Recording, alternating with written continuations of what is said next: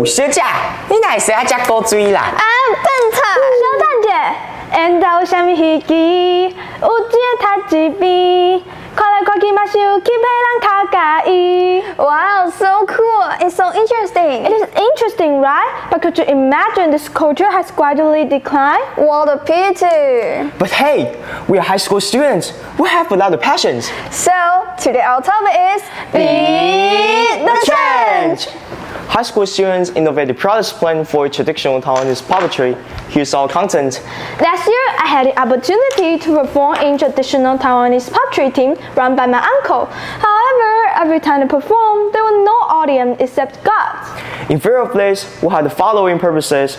First, what is the feature, origin, and development of traditional Taiwanese puppetry?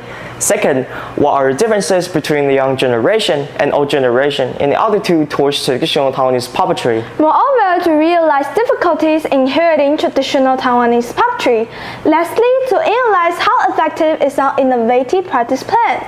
The concepts of our project are also highly related to mainland and history courses, English courses, project-based practical course, digital technology application.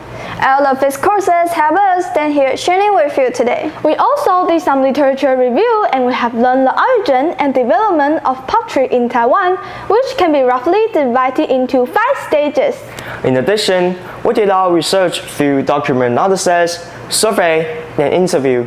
We used questionnaire to survey 73 high school students, 32 young adults from 25 to 35 years old, and 30 elders to understand the attitudes of different generations. Also, we analyzed all kinds of literature. Based on the findings, we propose our innovative practice to understand the changes in attitude after intervention of the plan. In the meantime, we also consult one professional in puppetry, Wang Yingjun, who is director of Taichung Shenwuzhou Puppetry Troupe. This is a research framework. We used one good preset and poster design to find out if our plan worked. Therefore, we invited all the participants to take the poster after our practice plan. So, literature review and data analysis, we found out due to social changes and entertainment diversification, puppetry gradually became a cultural tradition that only existed to reward gods. Moreover, we found that the younger the students were, the lower the proportion of those who have seen puppetry, and the proportion of high school students who are exposed to puppetry through various channels is significantly lower than that of the young generation and the elderly. It can see from the figure that the main access to which high school students are exposed to puppetry is social media. According to the mere exposure effect, high school students' negative attitude to puppetry may be due to a lower exposure of puppetry. Lastly, after we analyze the data, we have learned that Taiwanese puppetry currently faces a crisis of gradually declining. What can we high school students do in the face of this crisis?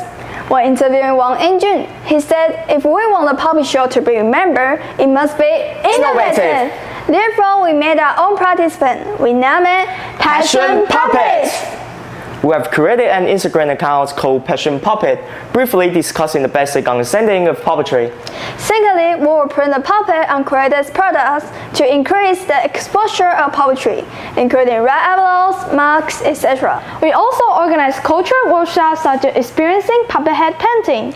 In addition, we have cooperated with a popular school band to perform on campus every Wednesday at noon since November. To understand the effect of our plan, we invited all the high school students to take the poster after our practice plan.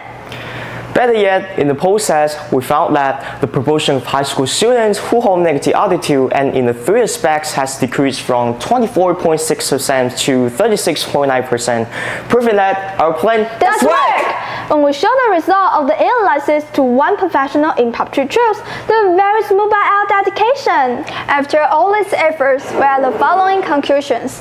First, traditional Taiwanese puppetry has gradually declined after a rise of various media. Moreover, the young generation scores, which clearly shows their negative attitude towards traditional Taiwanese puppetry. Besides, traditional Taiwanese puppetry faces the difficulties in its inheritance and development due to social changes and economic prosperity. Last but not least, our action plan is proved to improve high school students' understanding of traditional Taiwanese puppetry. Based on the conclusion we made, we have the following suggestions. First of all, high school students could send out a puppet show club in school. Moreover, high school students can attract more young people through social media, such as creating short video. Lastly, high school students can form cross-industry cooperations through the creative product. Hey, seeing more high school students playing the puppet, I know where I can promise to master Wang Yinjun. That's right, the society is changing. And it's never easy To make it real and keep it cool. One day, we'll bring the change to the world. Here's our references.